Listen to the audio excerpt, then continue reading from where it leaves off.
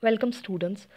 So far we have discussed about the types of mixture, that is solution, suspensions and colloids.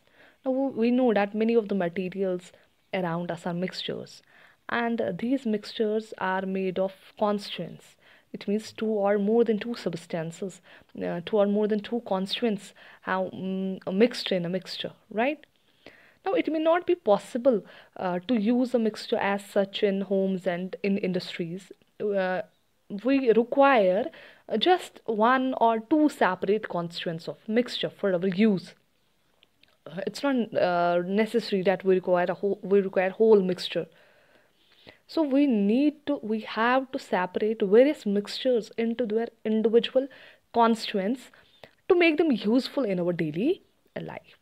So the various constituents of a mixture will have different physical properties. They are having different density, different solubility, different size of particles, behavior towards the magnet, volatility, boiling points. So there's a lot of difference in the physical properties of the constituents. And this difference in the physical properties of constituents is used to separate them from a mixture. So the method to be used for separating a mixture, that depends on the nature of its constituents. So different mixtures are separated by using different physical processes.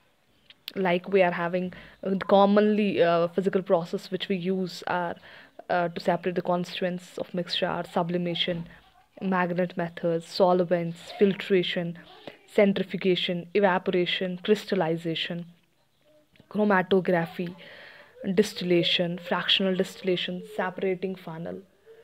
So, in some cases, more than one of these processes are used for separating a mixture. So, in order to learn the separation of mixtures, we will consider following three cases. The first one is mixture of two solids, how we will separate the mixture of two solids. Second case, mixture of a solid and a liquid, how we will separate a mixture of solid and a liquid. And the third case is mixture of two liquids, that means how can we separate mixture of two liquids. We'll discuss all these three cases in detail one by one. So uh, today we'll discuss how can we separate a mixture of two solids. Okay. Now all the mixtures containing two solid substances can be separated by one of the three methods. One is the using a suitable solvent. It means solvent method. We can use a suitable solvent to separate the mixture of two solids. Second method is the process of sublimation. And the third method is by using a magnet. We can use any one of the following methods to separate the mixture containing two solid substances. So we will describe all these methods of separating solid mixtures in detail one by one. So let's start with separation by a suitable solvent. Okay. So now in some cases what happens, one constituent of a mixture is soluble in a particular liquid solvent, whereas the other constituent is insoluble in it. So one constituent is soluble in a particular solvent and the other constituent is insoluble. So this difference in the solubilities, difference in the solubilities of the constituents of the mixture can be used to separate them. Let me make this clear by taking an example. Suppose I am having mixture of sugar and sand. So I am having a mixture of sugar and sand. Okay. Now, for example, sugar is soluble in water, right? You all know that sugar is soluble in water. Is sand soluble in water? No. So sugar is soluble, sand is insoluble, right? So now we need to separate sugar and sand mixture. So we will use water here. So we will add water to the solution, what will happen? Sugar gets dissolved in water, right? If we add water to it, what will happen? Sugar will get dissolved in water and it will form sugar solution, and sand will remain undissolved. So then what we can do, we can pass the sugar solution through a filter paper. And what will happen? A sugar solution that's containing sand also, that is filtered over a filter paper, and sand will remain as a residue on the filter paper, and sugar solution is obtained as a filtrate, right? So then after obtaining the filtrate of sugar solution, you can evaporate sugar solution, and what will happen? Water will get evaporated and you are left with the crystals of sugar. So in this way, mixture of sugar and sand has been separated by using water as a solvent. So here we used a solvent, that is water. So we choose the suitable solvent here. So the one method is there that you can choose a suitable solvent to separate the mixture of two solids, okay? But yes, you can choose this method only when there is a difference in the solubilities of the constituents. If both of them are soluble in the solvent, then you can't choose that solvent for separating the mixtures. So this method can be chosen only when there is this difference in the solubility of the constituents of a mixture. Then you can choose a suitable solvent and separate them. So this is one method. The second method is separation by sublimation. Now we have already studied the process of sublimation in the previous chapter. Now we know that changing of solid directly into vapors on heating and of vapors into solid on cooling, it's called sublimation. And the substance which undergoes sublimation, it's called sublime, right? And the solids, the process of sublimation, it is used to separate those substances from a mixture which sublime on heating. It means those substances which undergo sublimation, only for those substances you can use this process to separate them from the mixture. Okay, so the substance which undergoes sublimation, it's called sublime, and the substance obtained by sublimation, obtained by cooling the vapors, that's called sublimate, right?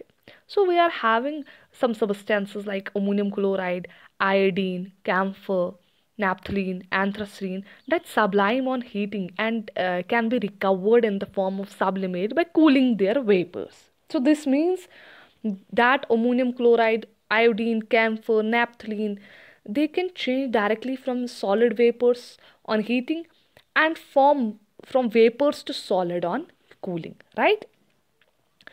Most of the solid substances do not undergo sublimation. Suppose common salt, sand, sulfur, chalk, they do not sublime on heating. So the process of sublimation, it's used to separate that component of a solid mixture which sublimes on heating. Only then you can use this method. Otherwise you cannot use this method to separate the constituents. Okay, so ammonium chloride, iodine, camphor, these can be separated from a mixture by sublimation because they are sublimable. Okay, so this will become more clear from this example. Suppose you are having a mixture of common salt and ammonium chloride. So now ammonium chloride, you know, it sublimes on heating, whereas common salt, it does not sublime on heating. Ammonium chloride and common salt, that is sodium chloride. This is a sublimable substance. And this is not a sublimable substance.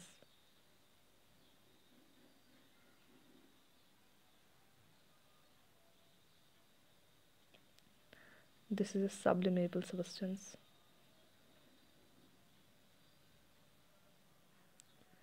Okay, and ammonium chloride, it does not sublime on heating. So we can separate this mixtures. We can separate ammonium chloride from the mixture of ammonium chloride and common salt by the process of sublimation. How? Just take this mixture in a china dish, place it on a tripod stand, and cover the china dish with an inverted glass funnel, as you can see here in this diagram. Then loose cotton plug is put in the upper open end of the funnel to prevent the ammonium chloride vapors from escaping into the atmosphere, because when ammonium chloride sublimes, it forms vapors, so vapors can go to the atmosphere. So to prevent their escape from into atmosphere, we need to close the end of the inverted funnel by some cotton plug. Okay, and then you need to heat the mixture. On heating the mixture, ammonium chloride comes in, changes into vapors, right? And these vapors rise up and get converted into solid ammonium chloride on coming in contact with the cold inner walls of the funnel. And you, in this way, you can separate, you can get pure ammonium chloride on the inner sides of the funnel in the form of sublimate, and then it can be removed. And common salt, that does not change into vapor, so it remains behind in the china dish. So the mixture has been separated into its constituents, into its components, ammonium chloride and some common salt. Okay, so this method can be used only when one of the substances is sublimable. Okay, now the third method is separation by magnet. Now you know iron is attracted by a magnet, right? So this property of iron is used to separate it from a mixture. It means, so if a mixture contains iron as one of the constituents, it can be separated by using a magnet. So only then you can use this method when iron is there or when some magnetic substance is there. So for example, we are having a mixture of iron fillings and sulfur powder. So we can separate this mixture by using a magnet, because iron fillings, they are attracted by a magnet, they will get stick to it, and sulfur is not attracted by a magnet, right? So in order to separate iron fillings from sulfur powder, you need to have a magnet. So you can use horseshoe type magnet that is moved on the surface of the mixture. And what happens, iron fillings, they get attracted by the magnet, they cling to the poles of the magnet and get separated. And this process has to be repeated a number of times to complete separation of iron fillings. And sulfur powder, it's not attracted by a magnet, so it remains behind. And in this way, you can separate a mixture of iron fillings and sulfur. In fact, you can also separate a mixture of iron fillings and carbon powder by using a magnet in a similar way. And if you are having a mixture of iron fillings and sand, that can be also separated by using a magnet. Carpenter can also separate iron nails from sawdust by using a magnet, because iron nails stick to the magnet and sawdust does not. In fact, in industries, impurity of iron present in several substances is removed by the use of magnets. Even you know that the waste material which is supplied to factories that contain a number of scrap metals including iron. So in factories, what they do, they scrap iron is separated from the heap of waste materials by using electromagnets. They are fitted in a crane. They are fitted to a crane, and then by using those electromagnets, they separate the scrap iron from the heap of waste materials. So we can use this method for the separation of two solids. So these are the methods which can be used to separate the mixture of two solids.